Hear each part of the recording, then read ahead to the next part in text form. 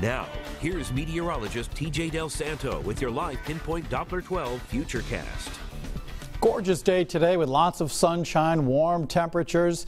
We have more of that on the way. Don't worry. Let's take a look at what's happening right now. Live Pinpoint Doppler 12 radar. We're looking at dry skies at the moment. Don't need to spend a lot of time on that. Threat tracker for today and tonight, Monday and Tuesday.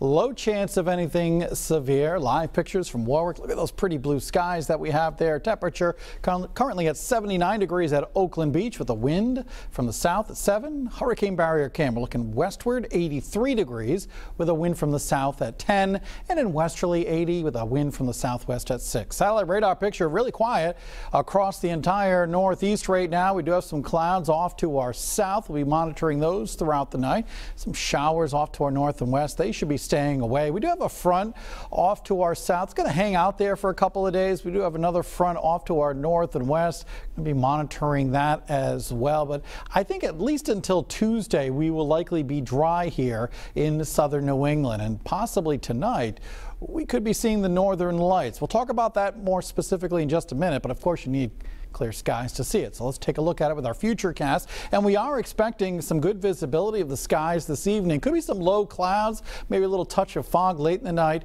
especially near the coastline. But overall, we'll get some good viewing of the skies tonight. Some showers will be off to our north and west during the daytime tomorrow. We're looking at another dry day for Monday, but another fairly sticky day. Let's talk about the northern lights. The most likely spots to see them would be to our north, as usual. But anybody up in Vermont, New Hampshire, Maine, upstate New York could be seeing a gorgeous show during the nighttime tonight. It's possible we could see them in Rhode Island if the magnetic storm is a little bit stronger that's traveling through space. We could actually see it here in Rhode Island. Don't expect those giant sheets of green that sometimes you see on the internet. More likely you'll be seeing something like this. Just some pillars of light in the sky. Here's what to look for. Find a dark sky, look to the north, low on the horizon, let your eyes adjust to the darkness.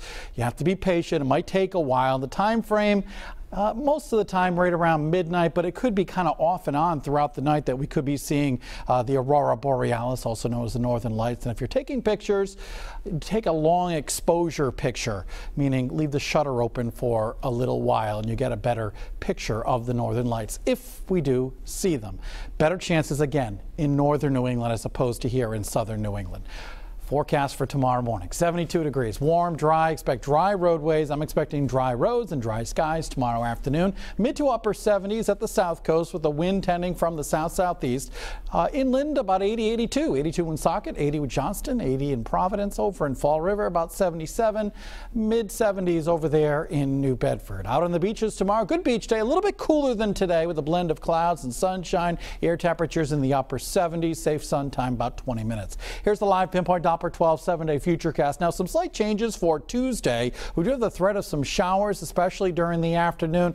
Not raining all day, but we are looking at a warm and pretty humid day. On Wednesday, a little warmer, upper 80s perhaps, and very humid. Chance of a spot shower in the afternoon, but overall not a bad day. Thursday, there could be a couple of showers in the area, maybe a thunderstorm. On Friday, we're looking at dry skies. Right now, next weekend, looking at decent weather with temperatures in the low 80s with sunshine. So overall, not a bad week if you pick this week for a vacation, but there are a few days with the chances for some rain showers. But tomorrow, I think we will be rain-free, and it looks like we have good viewing for those northern lights tonight. TJ, taking some time to educate me on aurora borealis tonight. Yeah, it should be a good show. We don't expect anything amazing tonight, but you might see some pillars of light. All right, Teach, thanks. Coming up in sports this evening, the Red Sox